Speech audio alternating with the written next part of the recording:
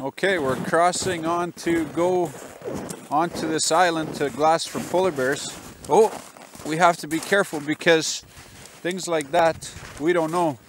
The ice could be soft here. See how this, look at that.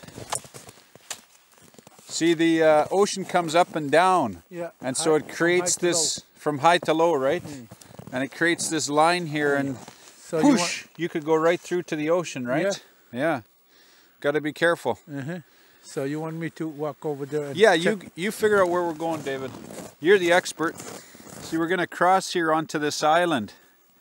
And the tide goes up and down underneath the ocean, of course, and creates these lines.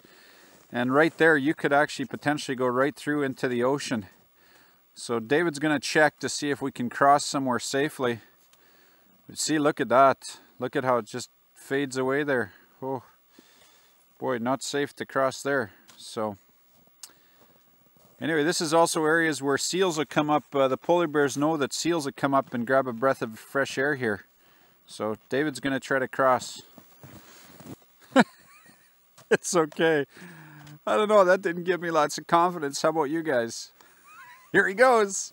Oh yeah, it's okay. Good job. Water all there? So don't step there. Don't stop there, otherwise. Where can I step? How about here? Safe over from here. You can step to this one. Oh yeah, okay. Here we go. Not into the ocean. Woo! That's kind of fun. If you don't, walrus, they're going to get at you. They're waiting under.